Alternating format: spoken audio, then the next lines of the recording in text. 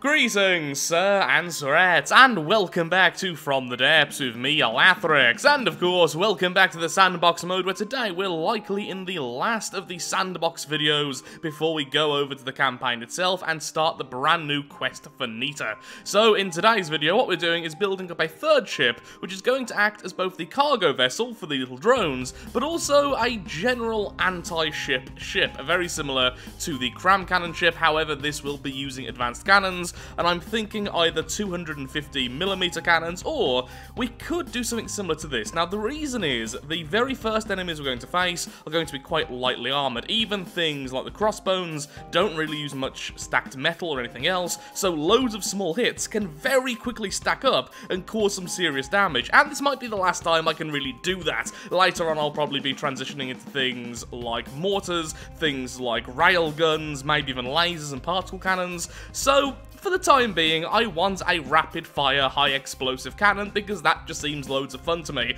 Is that the best thing to use? No. Is high-explosive the best at this kind of caliber? Also no. But I think it's going to be a load of fun. Now, we are still trying to stick with the idea of specialist crafts. So this one is going to be heavily armoured with light weaponry in terms of the cannons, maybe only 2, perhaps 3, and will focus solely on enemy slow craft. So things like the crossbones I mentioned before, things like the Marauder, things like the Jacob's, what's it called again? The Jacob's Folly, just things which can't really move out of the way. So very slow shells with a decent impact for their size, and absolutely loads of them.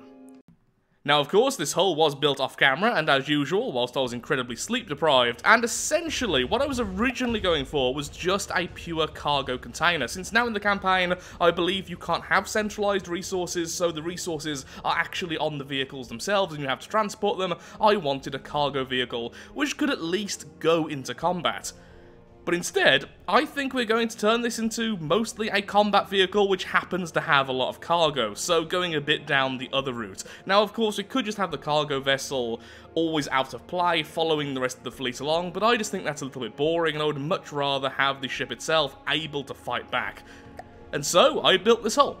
Honestly, I quite like it. It's a bit chunky, it's a bit weird looking, especially near the bottom, but I think it looks unique enough, and I think it's going to be incredibly easy to really armor this thing up. So what I think I'm going to end up doing is that the bottom section here is going to be for the AI and everything else underwater, and then the top section is going to be for the weaponry. That way we can have a nice clear divide in the middle, and it means we can armor it up even more. And once again, the weapons aren't going to be very big. They're only going to take a tiny amount of space, since we're kind of going with the weapons we used on the anti-air variants of our little drone boats. Now, one thing I need to mention straight away as well is right now the only PID currently active is roll and pitch. That's why it's so weirdly high in the water. This will be much lower by the time we're done. Not only are we going to be adding loads of weight, but I'm also going to have a PID controlling the altitude, so it's going to be completely adjustable. Is there a reason why you're sinking? Turns out the steam engine was broke since I was messing around with the engine earlier and forgot to replace pretty much everything. So there we go, it's now floating as intended. Still a little bit low in the water, but once again, we can always adjust that nice and easily by just adjusting the PID. Right now, it seems like being lower in the water like this just makes them way more defensive and just a bit better versus a lot of the enemies we're currently facing. So with all that out of the way, let's start messing around with some of the weapons. So, really, there is 2 ways we can go about this. Currently, this isn't really armoured up, but we could have the weapon on the bottom, which goes against what I just said, I admit, and then have just a thin layer of the gauge increases and cooling units going up through the middle.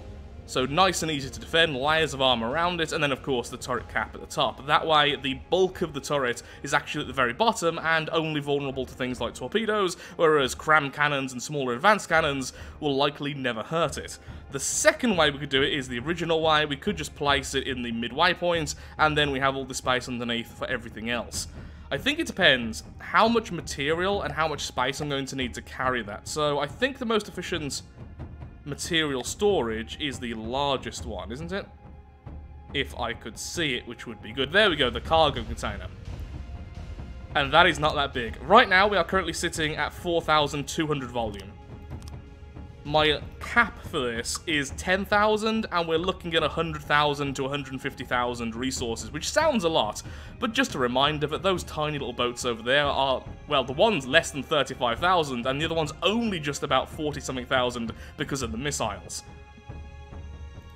Even the Marauder is almost 40,000. Still can't wrap my head around the new prices. I mean, these are 56,000 materials each. Yeah, we don't really need that space for all that material. I think if we were going to use this to make fuel as well, they'll probably need more space. Okay, let's have the weapons on the bottom then. I'll be right back once I've made a quick test turret, just based off the original. So, this is a slightly larger version of the original. This is bringing us up to 58,000 resources, and the functional components end here.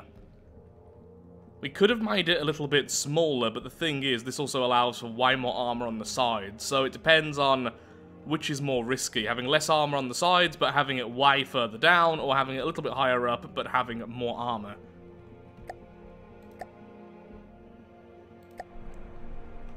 Currently just going with 100mm rounds, and we are using just the 1 meter shells. I'll probably be changing this, but let's just see how it, you know, works.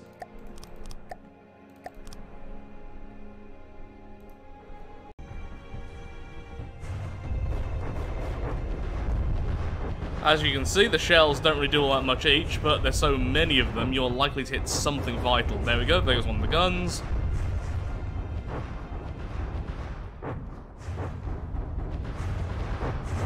That is so little damage per shell.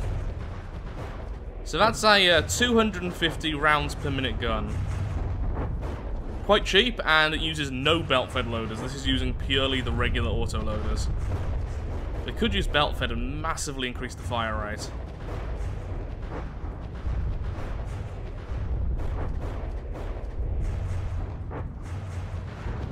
Yeah, I mean, if we had 3 of those going at once, that would be tearing things apart very quickly.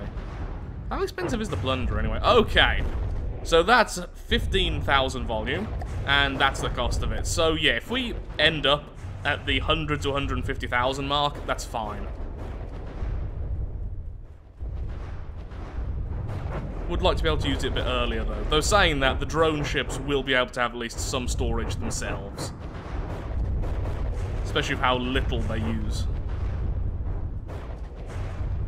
Yeah, it's not that impactful, is it, these shells? As soon as it starts hitting a piece of stacked metal, it does almost nothing. So yeah, this is like the one time we can use this particular type of shell. Though we could try out frag. So here it is with 3 guns. This would just about bring it to 101,000 resource. I mean, that looks bloody cool, I gotta be honest. I did a quick test of fragments, and yeah, the fragment is also very good at this size. I say very good, it's equal to what the explosions are doing here, the high explosive, at least from my minimal testing. But I don't really care. There's the thing, people who have a go at me for not playing the meta sometimes, I just want the shiny things. Saying that, people also have a go at me when I do play the meta. Either I'm playing too meta or not meta enough. I just want to be just right. I want to be the 3rd bowl of porridge, you know?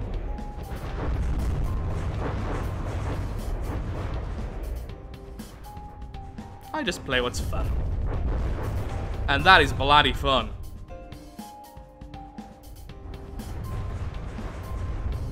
Yeah, against the lighter armor segments, that just shreds. And the shells are so slow, they're probably not going to do well versus flyers or anything too quick, which, again, I like at the moment since I am trying to go for more specialist stuff.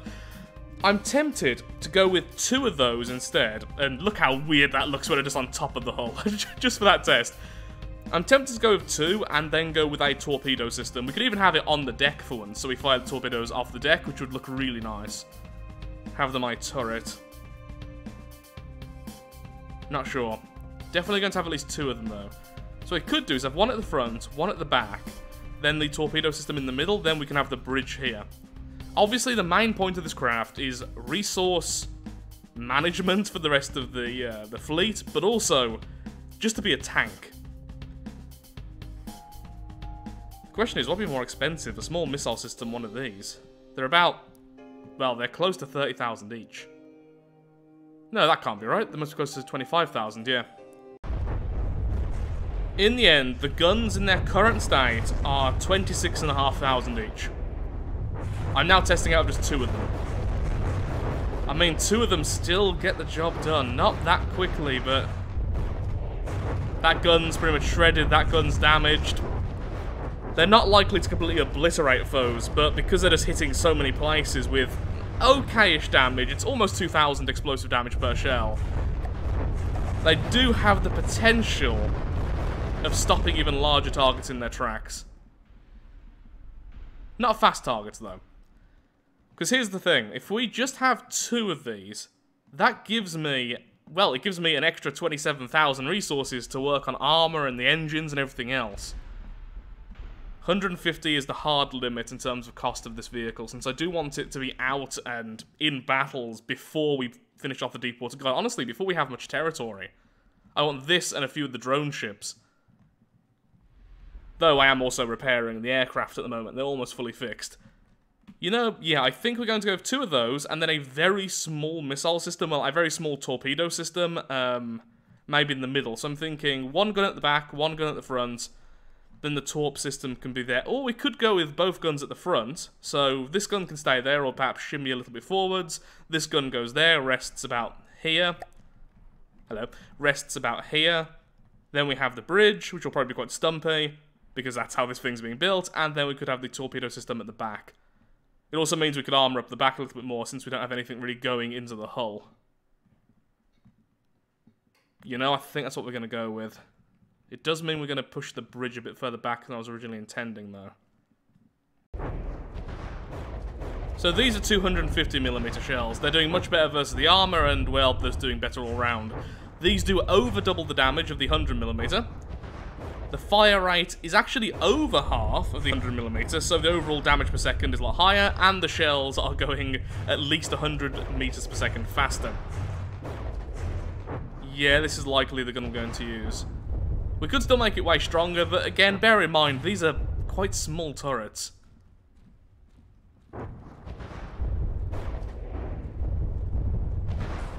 We should fire a bit more, you know, above the water. Note to self, set up the AI.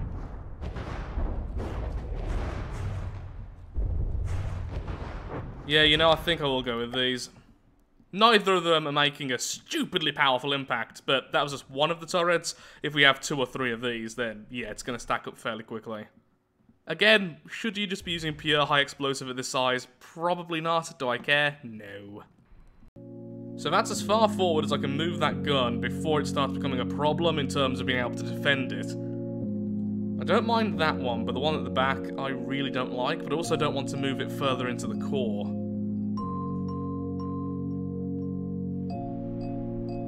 Also don't want the bridge to be that big, honestly, so putting that here might be a problem as well. So currently what I'm thinking is gun here, torpedo section at the back, bridge which will help to defend the torpedo section from the front, the bridge of course be just purely there for looks, maybe for the detection system. So like that. I am really terrible at designing the layout of ships. I don't know if anyone's noticed. But look at this chunky boy.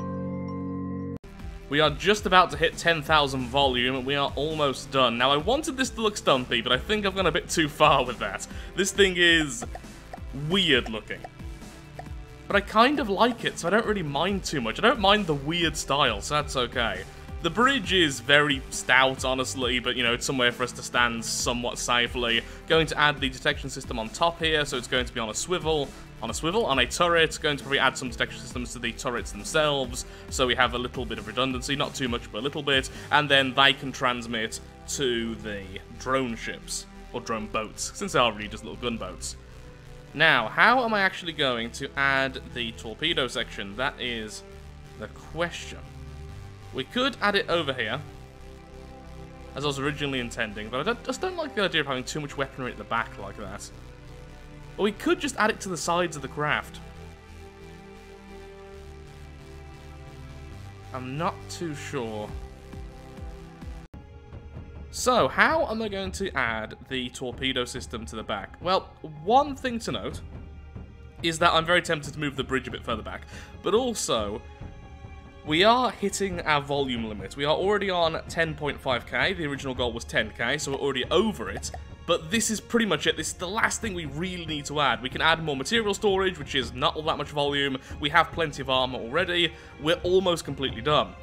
Cost-wise, though, we're actually really far off. Originally, the goal was 150,000 at tops, a soft limit of 100,000. We've just gone over the 100,000 mark since we're only going with 2 advanced cannons. So we're never going to hit that 150,000, which is great. And this craft is very, very easy to upgrade. We can lengthen the hull quite easily to make it look a bit more natural later on. We can upgrade the weapons very easily. We have loads of space for it. And yeah, there's loads of things we can do. So this is a craft I think I'm going to keep on retrofitting moving forwards, despite the fact it looks so weird. Now, how am I going to do this? Originally, I wanted to go with these, the rail launchers, since I was looking at the small versions, but it turns out, when it comes to medium and above, the rails are actually more expensive than the regulars, which is a bit weird in my eyes. I guess it's because you can build them forwards and backwards, like this. Where, okay, let's actually, place it properly, shall we? That was a bit of a... Wow, how did I even do that? There we go. Which is a thing, and I think it looks really nice with the rails, especially the medium size. But yeah, the fact it's more expensive is a little bit off-putting, since I'm not really gaining anything out of it other than looks, but I do really, really like how that looks. And I think it'd be super easy to make a really simple system like that. But you could easily do the same with these, so I'm thinking is maybe we have 5, and then we have an armoured cap on it, and just make it really flat like this. We can easily have all the missile controller stuff inside, and then the local weapon controller can go underneath the hull. In fact, we could have the turret itself go underneath the hull. Yeah, that would be best as well, defend the turret piece. Okay, gonna break open the hull a bit, well, at least the deck, and let's see what we can do. Testing out some basic torps. Yep, these fire them a little bit later because that did look kind of silly. Decent speed, they have target prediction guidance. They won't be the strongest in the world, but yeah, need more of a delay, but that was pretty nice. Was it though? That was just wooden armor. It's nice guaranteed damage, that's the thing, and very few things can counter them. Oh, I've just realised they don't have ballast tanks, which means they're going to be awful versus subs.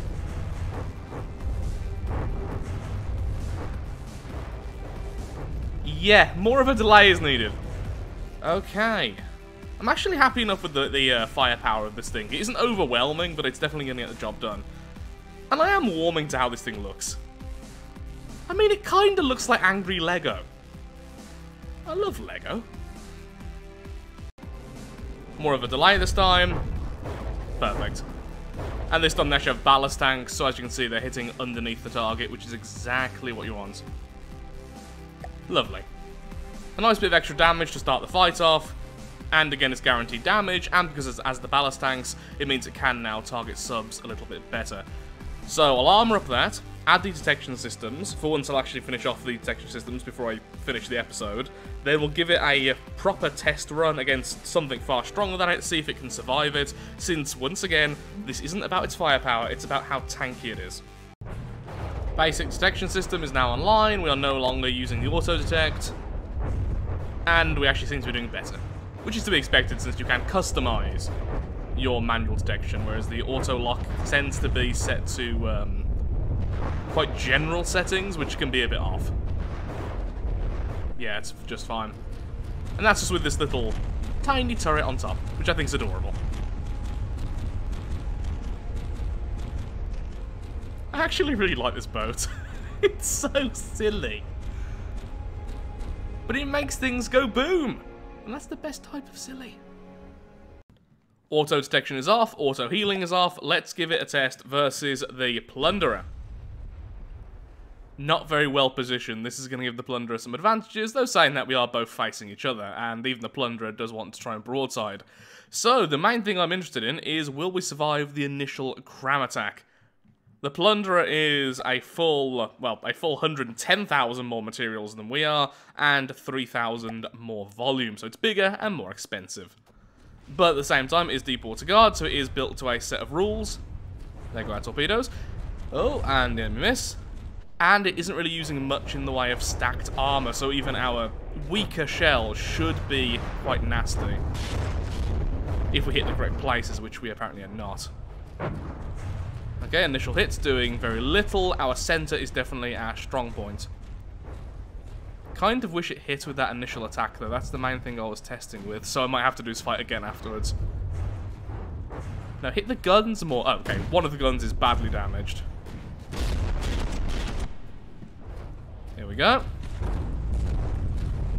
Once again, hitting the core, doing very little, knocking off all the little bit of side armor, but of course, we have stacked armor, so the armor value of the outermost layer is very, very high.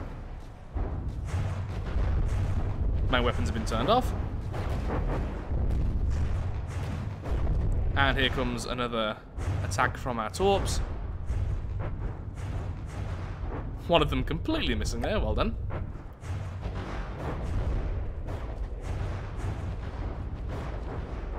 And well done to continuous damage. Yeah, the main weapons have been turned off. We are victorious versus the Plunderer.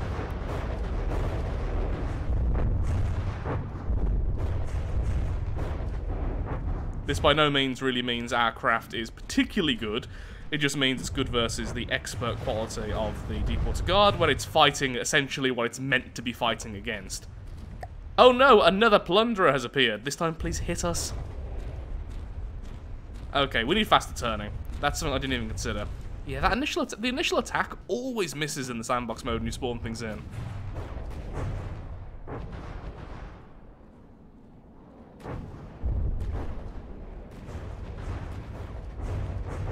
Torp's doing some good work there, actually, knocking off a lot from the side. Right now, I'm not using inertial fuses. The reason is I wanted more explosive damage, and shields have been, honestly, not a huge threat in previous tests, and I think we've knocked out its detection system or something because it just fired forwards. And I say that about the shield, I've actually seen a lot of deflects. Maybe inertial fuses might be worth it. Though, only shields are deflecting them. As long as the shell hits the target, I haven't seen a single deflect.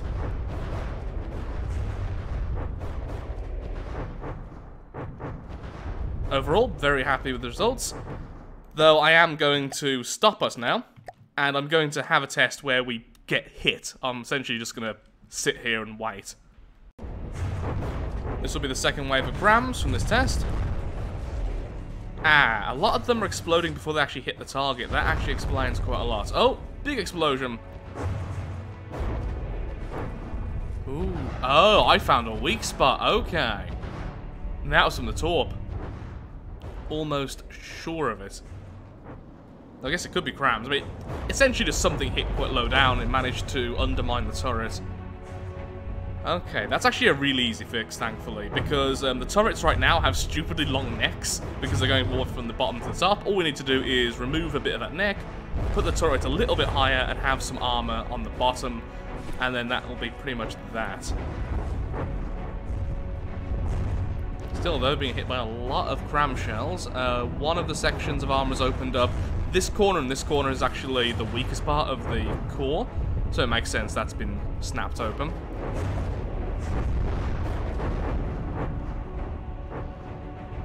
Yeah, the corners seem to be the places I've neglected.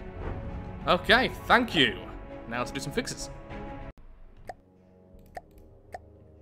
Whoops, did not mean to spawn in two, but there we are. Stop firing, please. Stay still. Maybe shouldn't have stayed still after they'd fired. Okay, some hits. That's fine. As you can see, I've now armored up that section more. The corners are now much stronger than they were. We are now at 12.2 thousand volume. Yep, that under bit of armor actually worked exactly as it should have. Perfect. Sometimes the simple dumb solution is actually the smart solution we all needed along the way. I'm just a floating brick of armor. I can't survive two Plunderer attacks directly on that main weapon. Well, that's not exactly surprising. Oh, and for those wondering, there is... Well, yeah, there was metal armor underneath the wooden decking all the way across. So it isn't just like a layer of wood and then all of our vital components. How did that break? Was it the turret cap? It looks like the actual turret cap itself broke that time.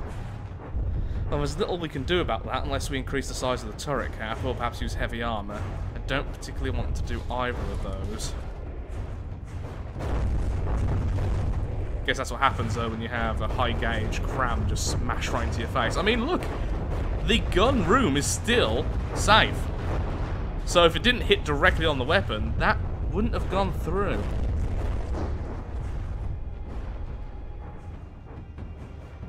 And considering it would cost half of one of these, yeah, that's not too bad. We can't survive everything. There's the thing, we can't survive like 6 crams directly on the turret cap. That's gonna cause an explosion.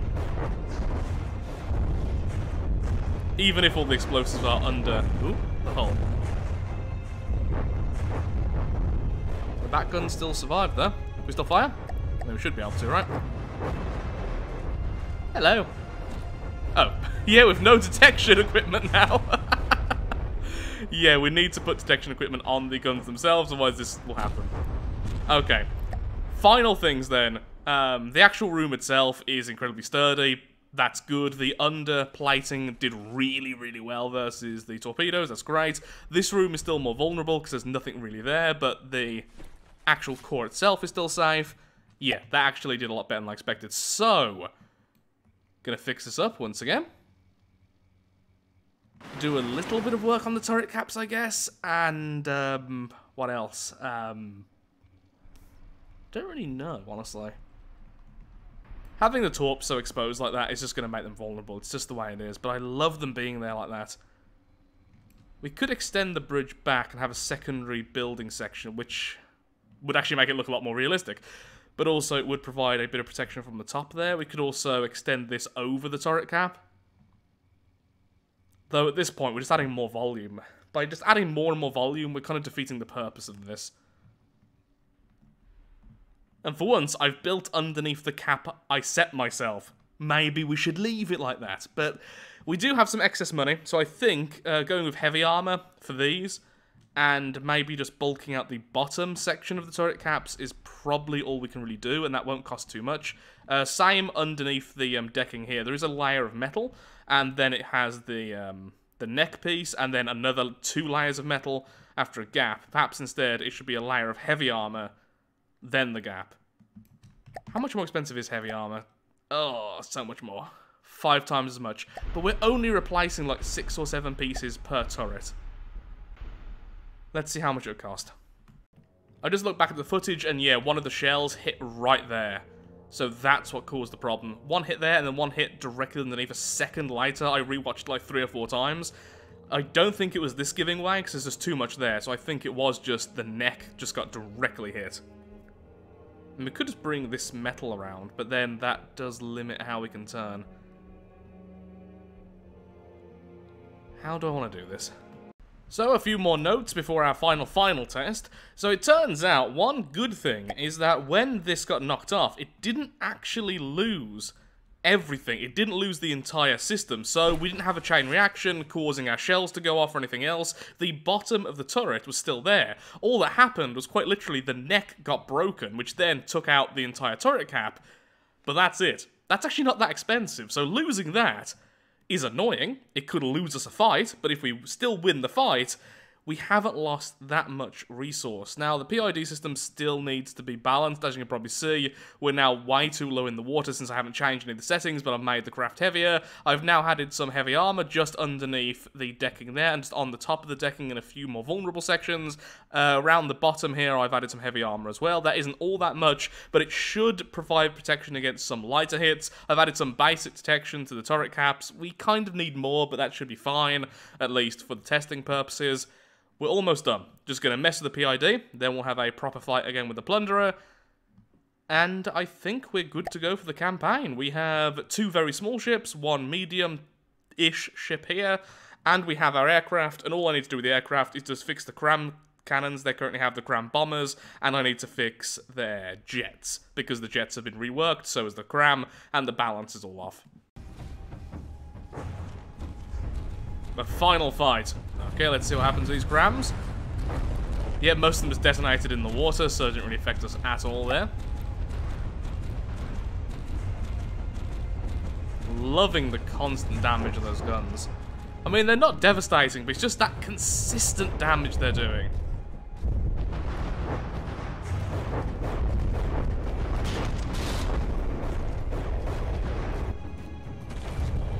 Okay, one of them hit there. Hit the corner. All that armor stacking did absolutely nothing. One of the turrets is already offline. Now it's completely offline.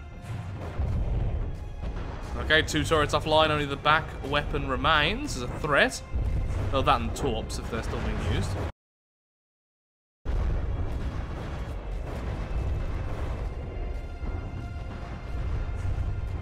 Wow. Oh, come on, there's a few more hits there.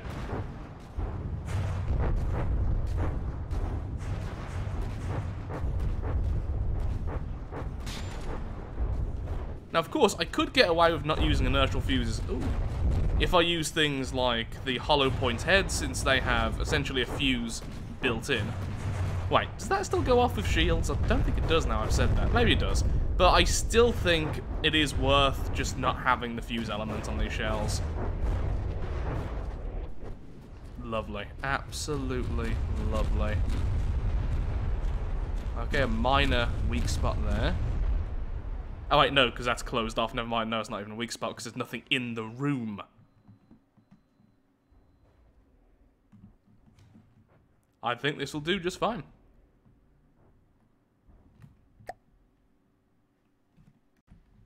Well, I've just looked at the time, and I am really all out of time for today's video. I've just added some more material storage in the form of 2 of the cargo containers. They are super heavily armored in the core. I still had space for them, so I didn't really have to do all that much. The core can keep them safe, just like the AI, so we shouldn't lose the material storage unless we lose our AI and just lose the ship anyway, so that's absolutely fine. As we've seen, the core is very difficult to crack, at least with the expert-style enemies. Against the godlies, like the crossbones, it's hard to tell. They don't really want to fight this thing against the crossbones because of the sheer disparity in resources and size. We can have 3 of these versus the crossbones, and then it'll be a fair fight. So, with that, thank you so much for watching. If you have enjoyed today's video, then of course, likes, favourites, shares, comments, all that good stuff helps out me, helps out the channel, and most importantly, shows that From the Depths is a series you wish to see continued in the future. And the final specs of this thing are 130,000 in terms of resources, and 12.7k in terms of volume. I may remove a little bit of that after I do a few more checks, and I am going to be looking back at the footage and checking for any other weak points and doing a few more tests, so don't worry if I've missed something, it will be fixed before we end up in the campaign. Overall though, really happy with this. It's on the heavier side than what I wanted, but cheaper than I expected, so yep, really happy with this. Definitely going to be using it a lot in the campaign, at least versus the Deepwater Guard. Gonna need more upgrades after that. Thank you so much for watching, and goodbye.